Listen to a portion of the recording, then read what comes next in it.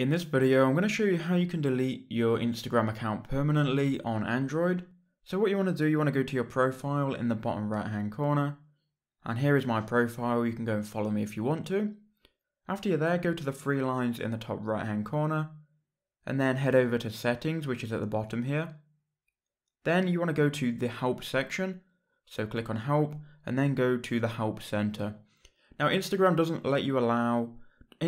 allow you to delete your account within their app.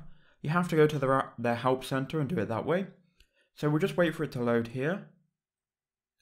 And once you've got it loaded, you just want to go to the search box here and just type in delete.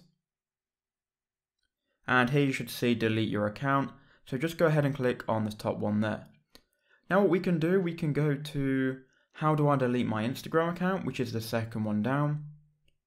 And then you can read all of this, but really you can either delete it permanently or you can temporarily disable it. And we're looking here for delete your account. So it's a blue link here, go to the delete your account page, click on that, and that will redirect you to another page. You just want to make sure you're logged into the right Instagram account. I'm logged in here to a different one, so I could just go ahead and log out and sign back into the one I wanted to delete. But for the video, I'll use this one. Why do you want to delete the account? You just want to give them a reason, doesn't really matter why.